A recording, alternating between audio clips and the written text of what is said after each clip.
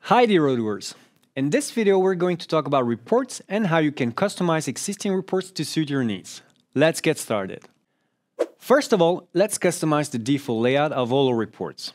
This is done outside of Studio, so we'll go to Settings, and in the Company section I will click Configure Document Layout. Here I will add my company's logo, and as you can see, Odoo automatically adapts the colors that will be used, which I will leave as they are. Now let's update the look of our reports by choosing the folder theme. The rest looks good to me, so I'll just continue and save these changes. If we want to customize a specific report, let's say the sales order report, we can access the Sales app, open Studio, and click Reports.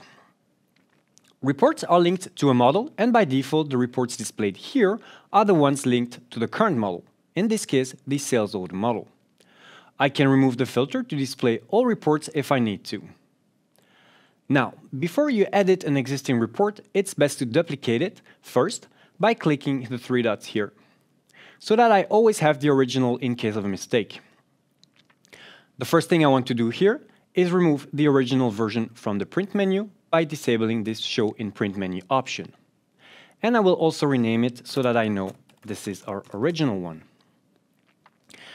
That's it for this report. I will now access the other one and start working on it. First thing I want to do again is rename this one. And we're good to go. Now, you may be wondering why some text appears with a blue background. Well, that text represents placeholders that will be updated when you generate the report. For example, fields like the sales order number, dates, or the name of the salesperson will show the correct value in the final report. There are also some conditional blocks which have a dotted line around them, like these address blocks at the top of the report or the issued date. What's shown in the final report will depend on the conditions that have been set. Here, if I click Issued Date, we can see there are a couple of conditions.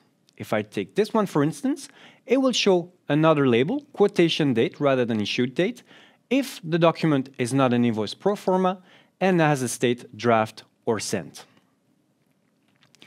Next, let's look at our order lines and how they're going to be shown. What we see here is a dynamic table.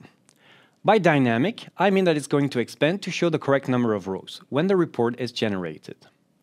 You can also edit the table to show exactly the information you need. Let's delete this column, for instance, that I don't need.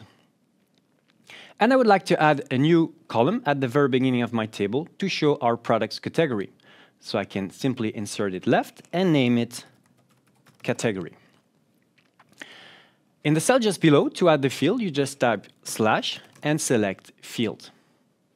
Here, I want to look for my product, click the right arrows to show the list of related fields, and add Category. That's the one I'm looking for. Now let's talk about the report editor. Let's say I want to make the total amount of my sales order more visible. I can simply select it and format it using the options that will be displayed just above. I can change the color here, as well as make it bigger. That's better. Once we have saved or customized report, we can click Print Preview and see all the changes we just made. In the sample PDF file here, you can see the theme we chose, the new column category with the corresponding value for each order line, and the more visible total amount. That's it for this video. If you want to learn more about report customization, be sure to check out our online documentation. Thanks for watching and see you in the next one. Back to you in the studio.